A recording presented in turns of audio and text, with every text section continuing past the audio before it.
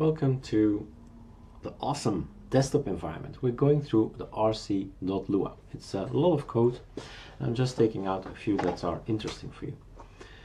This one is also interesting because we set here a rule.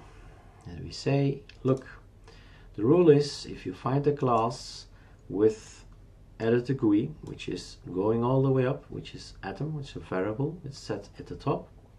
So it says here, if class is atom, then maximize is true.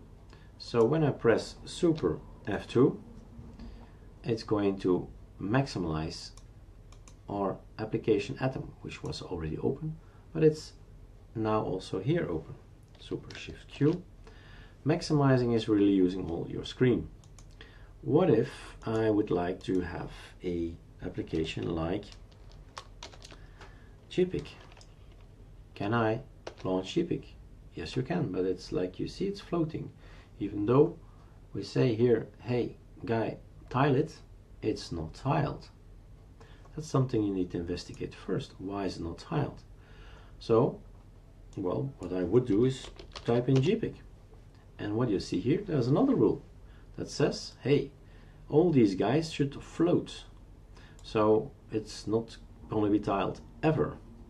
So A-render, Blueberry, G-calculator, GNOME, Finch, all a long list of applications that we say, nah, it's not interesting to tile them, let them float. So we're looking for instances, classes, for a name, for a role, and any of these will be floating. That's what it's programmed here in Lua. So we could add that floating is okay with us, so we can keep this line or we can delete it so it's not floating anymore. What we do want is that it's bigger, that it's not that small. So that's if you like, if there are applications that you say this application should always be maximized as big as can be, then okay, then you do that. Shift tab to make this move back here. So GPIC is the name. Probably, we do not know for sure, but let's investigate. Is GPIC the right name? There is a tool for you to do that, and the tool is that we, my screen key is off again. Voila. So the element you need is Ctrl-Alt-T, and we need an application called Xprop. Now I can type all I want, but I can't get at the application. I need to be able to shoot it. So I can't shoot it, so I'm shooting at termite, which is this one here.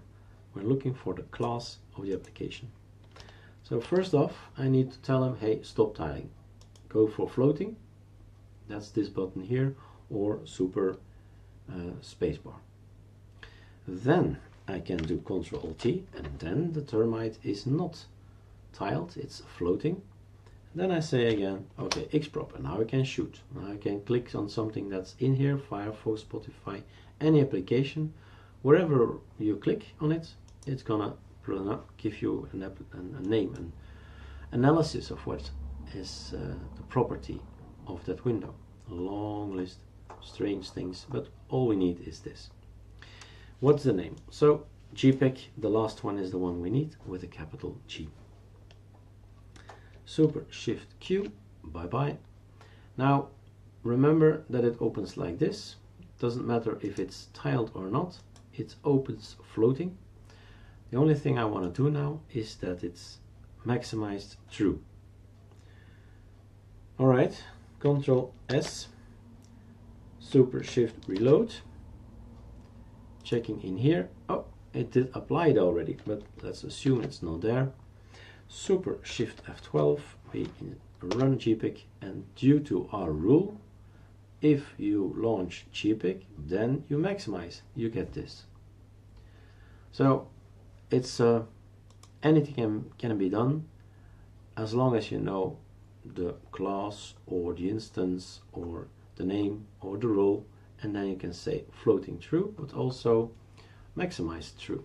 So these are the properties of that window. So that concludes our tutorial about maximizing and floating.